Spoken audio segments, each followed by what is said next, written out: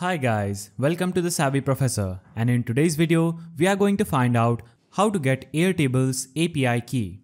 For this, simply open your Airtable and log in to your project that you've been working on. So you don't need to go out of your project in order to find your API key. You can simply come and work on your project, and whenever you want to find API key, you will have to simply click on this account button at the top right corner. Click on this profile icon, that is accounts button, and here we'll get this drop down menu. We have accounts, notification language, contact, sales, upgrade, tell a friend, integrations and developer hub.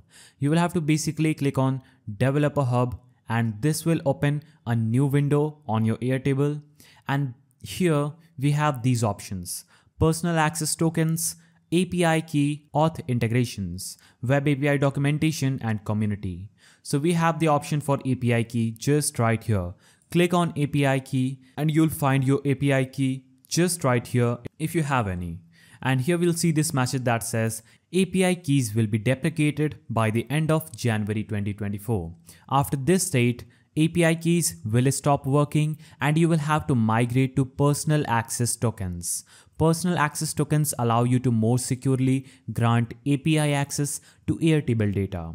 You can click on create token if you want to create a personal token that is going to replace the API keys by the end of January 2024. So basically I don't have any API keys, and if you want to create tokens instead of API keys that serves the same function, click on create token, and here it will prompt us to this page where we'll click on create token and name the token anything that you want, and click on scopes and select the scopes for your token, and then click on add base and select your base that you've been working on and click on create token. After that, we'll have successfully created our token, and this token will only be shown once. You'll have to copy it and store it in a safe and secure location.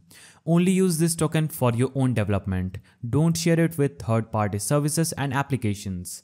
Click on the copy button and basically go to any text editor or your sticky notes and paste this token here in order to access it in future. So make sure you store this token and get back. And now click on done. So here we have created our personal access token instead of API key that is going to shut down soon.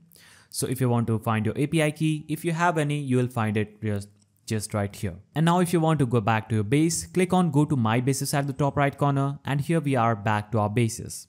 So that's how you can basically get your API key on Airtable. Like and subscribe if you found this video helpful.